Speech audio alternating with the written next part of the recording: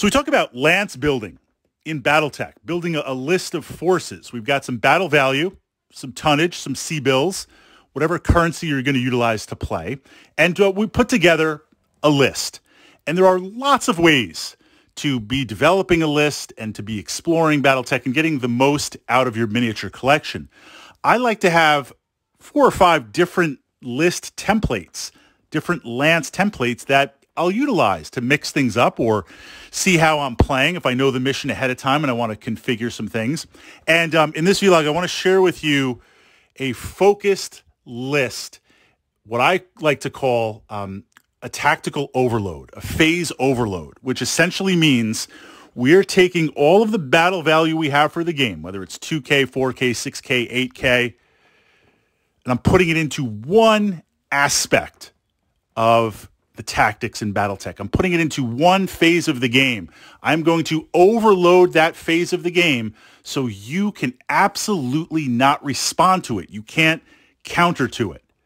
Now, this is there's a duality here in that it is very effective, but if your opponent is able to counter it, if they're able to counter it, then you literally have nothing in reserve. You have nothing to counter that counter, and you're going to be in a lot of trouble.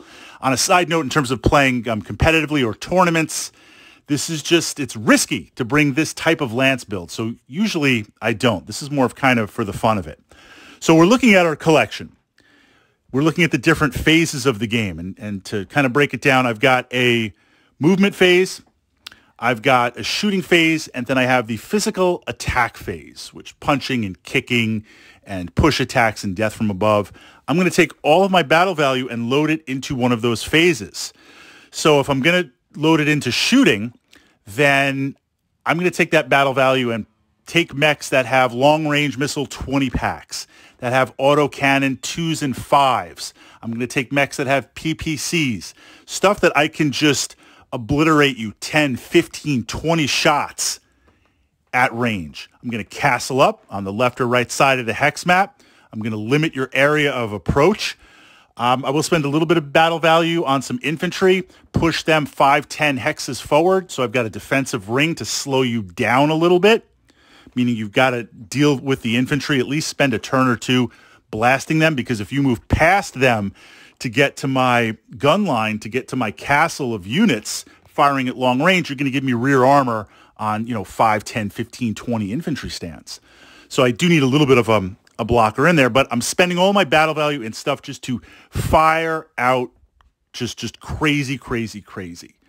Jaeger mechs, riflemen, blackjacks, stuff with 2 PPCs, awesomes, longbows, archers, all that type of stuff, just blasting. Now, if you manage to break through and get close to me, then I'm kind of in trouble because all of my stuff is long range. Second phase, we're also looking possibly at combined arms. The movement phase, can I be where you don't want me to be? And can I be where I need to be? Taking massive amounts of hovers, taking massive amounts of fast mechs, just sorting through the tech manual and say, give me the fast stuff. Give me the stuff that moves fast. Saladin, autocannon 20 tanks, just cheap hover tanks, warriors that move fast, warrior attack helicopters, Jenners, releasing the Jenner swarm, where I'm spending minimal battle value, flooding the table with stuff that moves fast. And on the way in, you might take out 1 or 2 hovers, but then turn 2, I've got 5 different vehicles, 2 mechs, and a warrior attack helicopter all going on your rear armor. You just can't outmaneuver me. You can't stop me.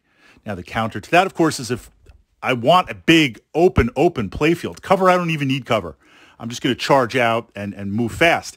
If we're playing City Fight, City Tech, I draw that map.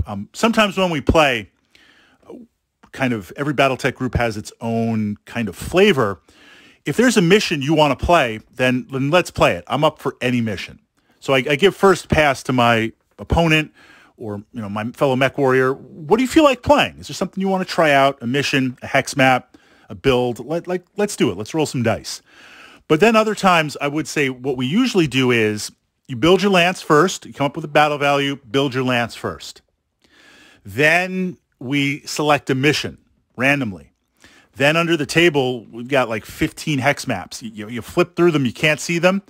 I shake them up, I flip them up, I mix them up, then you reach under, you pull out a hex map. That's what we're playing on. So if I build this list, overloading all my battle value into movement, into speed, and we pull up city fight, city tech, dense, then I'm kind of in trouble because there's funnel points. I'm not really going to be able to overwhelm you at certain areas. You can be defensive. Now you can go, third dimension by jumping up on buildings. Do I really have a counter for that? That wouldn't work out very well. I'd be in a lot of trouble. I would win on the initiative game, but I'd be in a lot of trouble. Third phase, and this would be for the lulls, because you got to get up there. Physical attacks. Taking mechs that have the tonnage to inflict damage, but have the speed to get up there. Taking mechs that have the ability to punch, the ability to kick. Taking mechs that have the ability to do death from above. And just like here's like 3 death from above just coming down on you, just for the lulls. See what happens. Overloading in the physical phase. Now, where that falls apart is if we're playing on a big map, then that's a problem because you'll just keep on backpedaling. If I'm playing clans, that's against clans, that's hard too. If we play a scenario where it's attacker versus defender and you're defender, that's great because I'm going in to break through in that area in your deployment zone or, seize the spaceport. You're going to be castled up there. I'm going to get to physical combat in 3 turns. So certain missions are great. Other missions, not so great. So what we're exploring here is you make your way through Battletech. You're going to have your favorite machines. You're going to do the combined arms things. You're going to pick up some warriors and Karnovs.